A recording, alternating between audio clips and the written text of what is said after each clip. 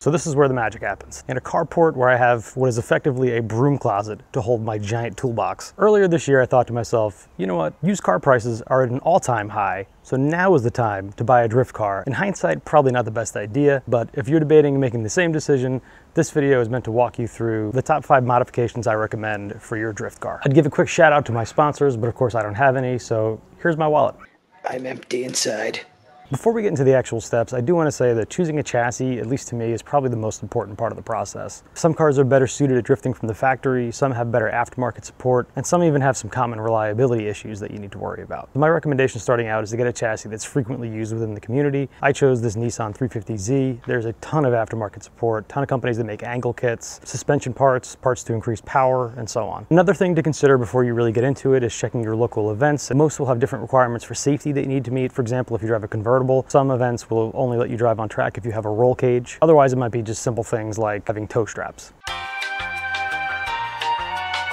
Now, number one is going to make people groan, but it's maintenance. If you want a car that's going to run appropriately and not leave you stranded, you need to make sure it's properly maintained. Most of these cars that we're buying to drift are over 100,000 miles. They're probably not well cared for because we're looking for bargains, right? So you're going to be looking at replacing seals, gaskets, bearings, ball joints, so on and so forth. Because while those things might not seem like a big issue while you're putting the car together, once you get on track, little issues like that become big really quick. I've done about 15 events this summer and have beat the absolute hell out of this car. And the reason it makes it home is because I replaced pretty much every wear and tear suspension component. So getting into actual modifications, the first one I recommend by far is a welded diff. And it's going to be kind of hard to see here because it's under the car and I don't feel like jacking it up. But your car from the factory likely comes with either an LSD or an open diff. And while an LSD is better for drifting versus an open diff, neither are ideal. With an open diff, you're basically going to wind up spinning one wheel, while with an LSD, both wheels are going to fight for traction, which is going to create some unpredictability while you're in a drift. So having your diff welded, you have both wheels spinning the same speed. And while that does create some annoyance at low speed drivability, for example, making a tight turn and having your wheels kind of hop and chirp, the consistency benefit you get from that on the track is 100% worth all that. You can go with some more expensive options like a two-way diff, which I believe they generally run in like a $2,000 range. But if you don't know how to weld for maybe a couple $100, you can have a shop weld your original differential and be out on the track having a blast. The second thing I recommend are coilovers. As mentioned earlier, a lot of cars aren't maintained properly, and if you're buying a car at 100,000 plus miles, there's a pretty good chance that no one's ever replaced the shocks or struts before, which means you're going to have a bouncy, shitty ride. With coilovers, you're going to get a lower stance, as well as less body roll, and again, more predictability, which are all things that are extremely important, especially when you're first learning how to drift. And keep in mind, some cars needed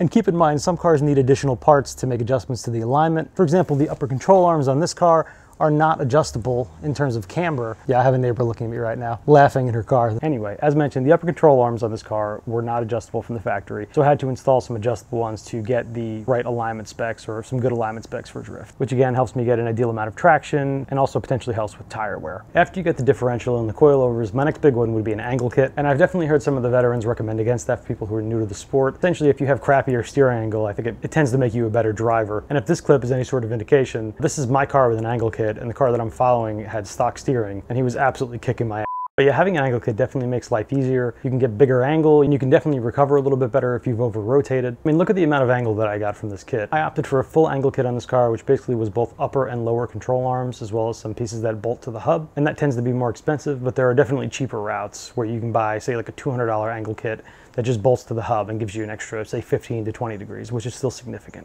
I started with that and eventually went to a bigger angle kit because I felt like I outgrew my original setup. And the last thing I recommend is a hydraulic handbrake, which you'll frequently hear referred to as a hydro. And again, there are a couple of different ways to do this, or a couple of different versions. There are hydro kits that use a second caliper on your rear rotor. There are also some that are in line and leverage your original calipers. On my car, I have a dual caliper setup, and you can see this giant lever in the middle of my center console here. And this is another one that veterans might recommend staying away from if you're just getting into the sport for the first time. And that's primarily because if you rely on it too much, it tends to create some bad habits. I've very much gotten to the point with mine where I only use it when I need to correct an angle or on really awkward entries where I don't have enough space for, say, a clutch kick or a feint or anything along those lines. Other considerations include an extra set of wheels. You can swap those out in advance. Generally, depending on the event, there will be someone there who's swapping out tires, but if you've only brought what's on your car, you're dropping your wheels and tires off to that person, and essentially you're stuck not drifting until they're done swapping your new tires in. For me, I burn out my rear set, I throw a new set of tires on, good to go. And there are a few different ways that you can go with tires. Some people go and they dumpster dive for used tires, other people buy brand new.